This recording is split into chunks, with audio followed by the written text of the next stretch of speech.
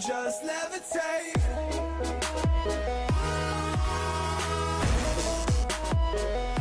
Hey guys, check it out.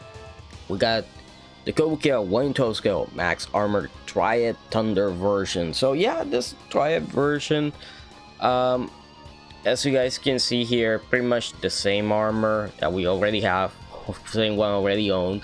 There's a different color scheme to represent the Triad Thunder, but you know, it's pretty much the same. I mean, I think that faceplate is new, but I could be wrong about that. Man, there's so many of them in my collection. So as you guys can see, the blue areas are supposed to go green, these darker blue ones are supposed to be purple. So it's pretty possible that you can recreate this, no problem. The other thing is that you can see that the clear color parts are supposed to go green as well. Now the big thing is obviously the effect part, the Triad Thunder, as you guys can see it here, which looks pretty darn awesome, honestly. And here you can see, you know, a little bit more of the articulation. I know there's something up with the buster, and I think it's just, yeah, the colors here change a little bit, which is interesting, of course, for your landing.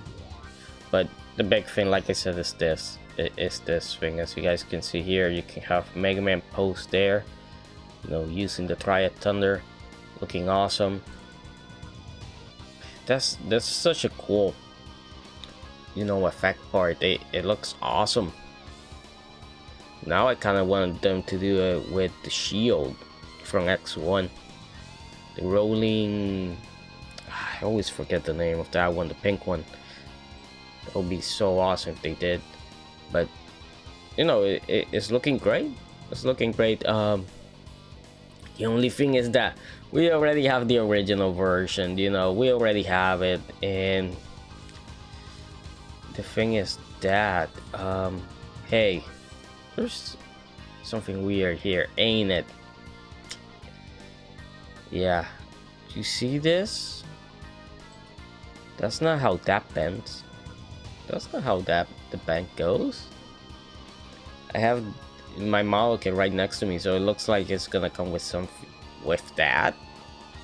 Basically a new midsection that is kind of like rubbery. Oh yeah, yeah, it is different. That's so weird. So they did a mid upgrade that you have to buy the other one for. Okay, interesting. But still, will I get this? Nah, probably not. The thing is, it's just a repaint, and we already have, you know, we have the gold one that has the max chips, we have the normal one. It's just one of those things that we don't really need. And I think this is just that it's already, you know, bent like that, so you have that shape, and you just have to pull it apart, put it back in. But it's nice. It's nice. It's just not worth that price. That's too expensive, man. That's too expensive. I wish they would sell those effect parts by themselves, honestly, but nah, Kotobukiya's gotta sell everything. But the big one that everybody's waiting for, of course, is the Black Zero, but that has not gone up for pre-order yet. And yeah, I am keeping a eye on it, and nothing yet. You know, this is the one that I want, especially since I saw that it comes with the red jewel, which is gonna be pretty awesome, of course. Big effect part here, that's gonna be awesome. I'm guessing the blade is gonna be purple, but we'll have to wait and see. So yeah, if you're interested in the max armor, it's still available to pre-order. If you're interested in this one, it looks good and everything. It's just that, like I said, it's a repaint with a new midsection and a really cool effect part. But I don't see it being worth of my time and money to get, because I already have this armor. And I really don't want repeat armors with this line.